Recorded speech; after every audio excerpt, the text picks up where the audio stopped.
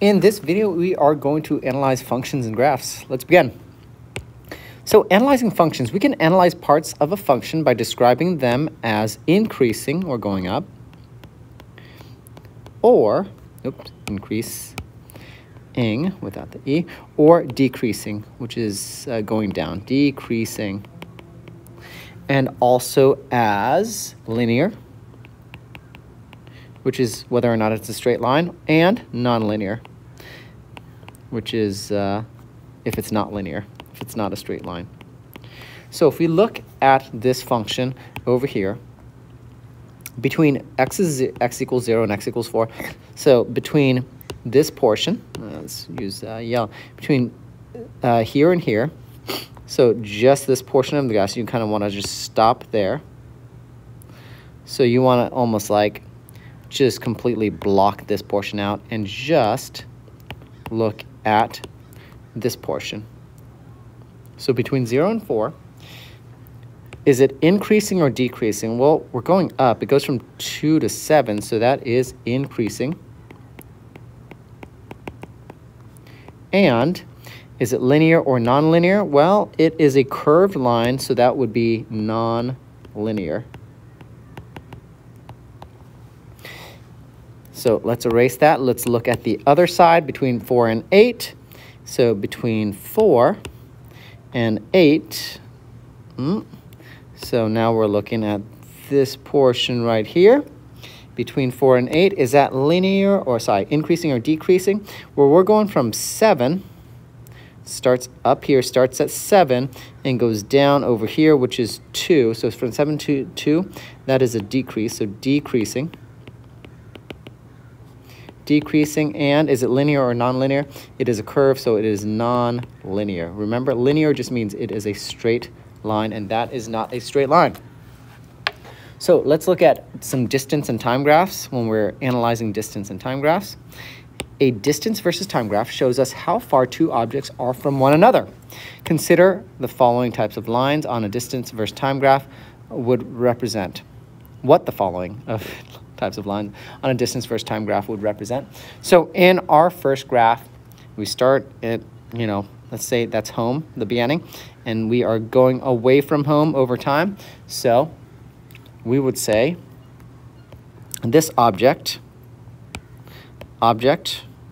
whatever it is, whether it be a person or a thing, is moving away. So moving away from the starting point or from home at a constant speed, at constant speed. Now, how do we know it's a constant speed? It's because it is a straight line. What's not a constant speed? A non-constant speed would be like a curve.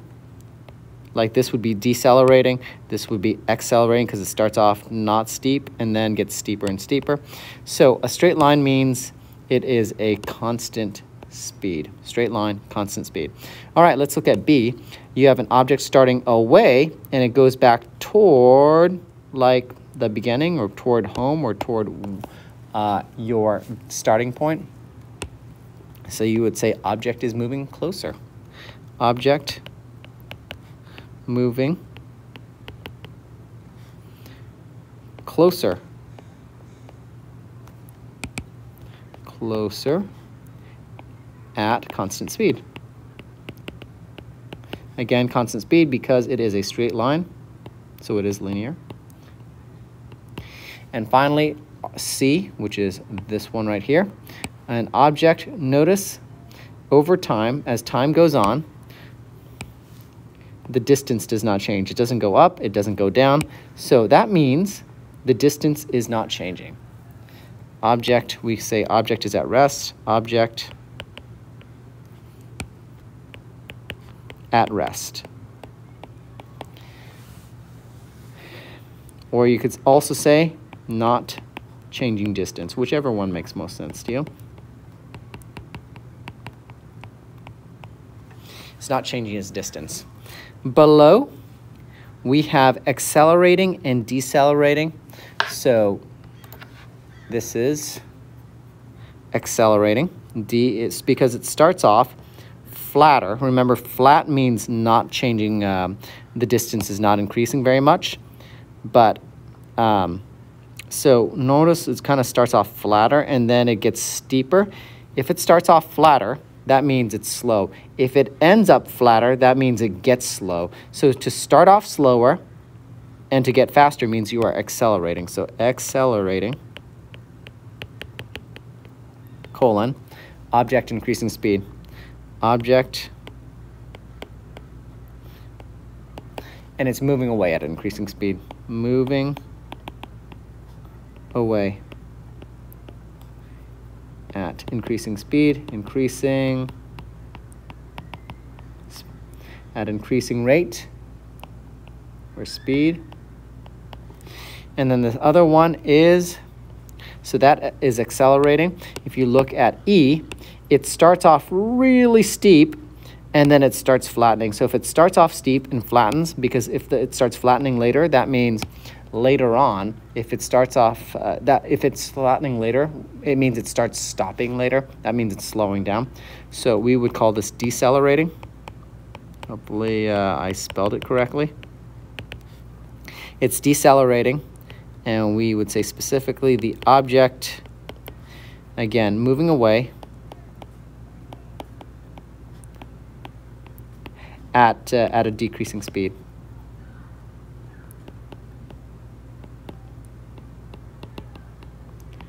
Because it starts off fast and then it's slowing down. All right, let's look at the next section.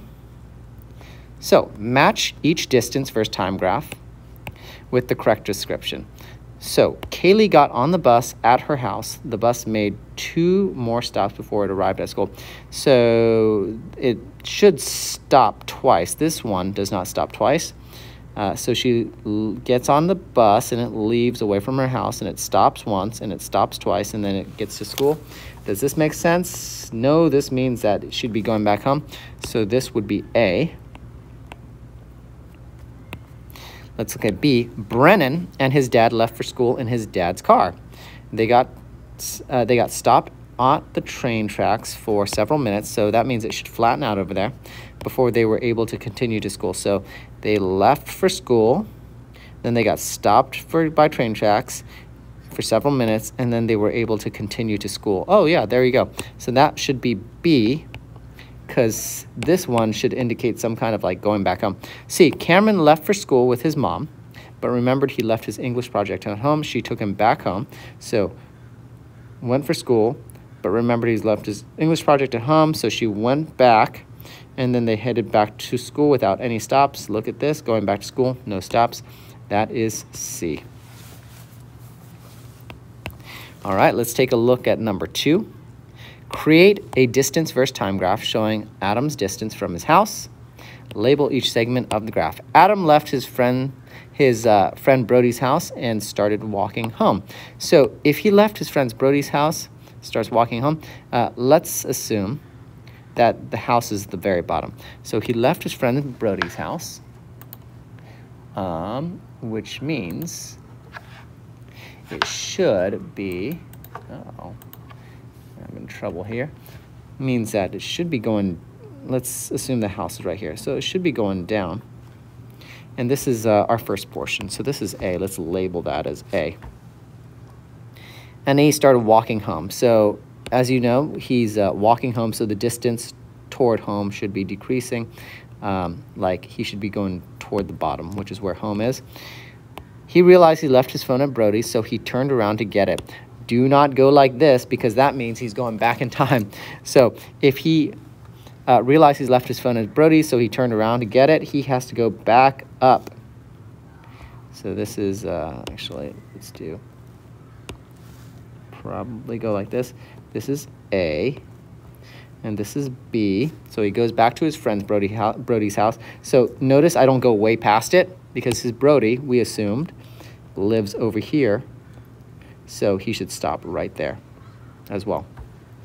So he left at Brody's house, and then he does that.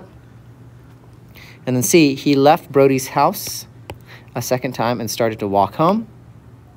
And And then he stopped halfway to talk to a friend as he passed. So he goes down, and then he says stopped halfway. So halfway is, if this is a whole way, halfway should be around here. Stopped halfway to talk, which means he does not change distance. It goes flat. So this is C. And this is D because he's talking. And then E says, Adam then quickly ran home to make it in time for dinner. Quickly ran home. That means he can't do like a general thing. It needs to be pretty sharp. It needs to be like pretty steep. So that would be E. And he makes it home, which is the very bottom. So your graph should look something like that. All right. Try that for number 3. You're doing a distance versus time graph showing Vanessa's distance from her house. Label each segment of the graph. So Vanessa left her house and ran at a steady jogging pace. So her house, again, we're assuming that's the bottom. So let's go ahead and use a different color. So left her house, started to run at a steady jog. You know what? Before I draw that line, I'm going to read the second one to see what happens next. Vanessa increased her speed, but about halfway got a leg cramp. So she left her house and started steady. That means a straight line, and that's going to be A. And then she increased her speed. Does that mean it goes like this, or does it mean it goes like that? Well, if she increases her speed, that means it should gradually get faster. So kind of goes like that, kind of. Now, that's probably not the best way because she goes steady and then she slows down and speeds up. So it's probably not the best representation. If I were to do this again, I might even say, you know what, if she increases her speed about halfway to get a leg cramp. Actually, you know, increasing her speed just means the line should get steeper. And there we go. It gets steeper. But then halfway, she got a leg cramp, which means it should probably stop. And then C, Vanessa sat down and stopped to stretch. So there you go. Here we go. She sits down, stops to stretch.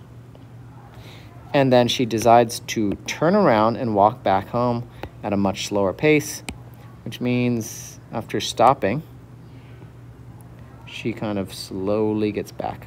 So this is B. She speeds up. And C, she stops. D, she slowly walks back. So I messed up with the curve earlier because increased her speed made me think, oh, she's accelerating. But that's not necessarily the case. It just said she increased her speed. So we go from steep to even more steep. That almost looks like it's a straight up and down line. So let's try that again. So it goes like this, and then it gets steeper. And then she gets a cramp, and then she slowly walks back home. So this would be A, this is B, this is C, and this is D.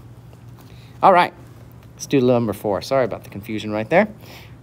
4, the graph below shows Justin's distance from his house as he walks to school. Interpret what do you think happened at each segment of the graph. There are different answers you can come to with this. So distance from his house, so you could say Justin, I'm going to keep it short. I'm going to say he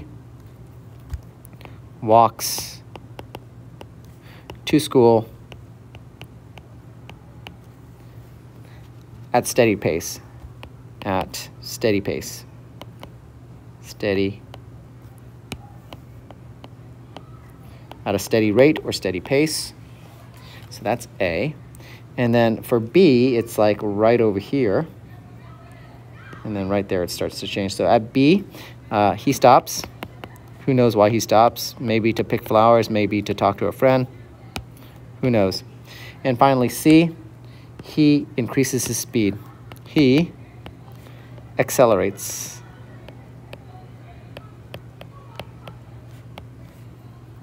So gradually increases his speed to school. And that's it. So now we understand how to read distance versus time graphs and also how to analyze a function. Remember, functions increasing or decreasing, linear or nonlinear. In distance and time graphs, there are a lot of ways to look at it. They can be accelerated, at a constant rate, back home, or back to the original starting point. No movement or no motion, stopping. This is accelerating and this is decelerating.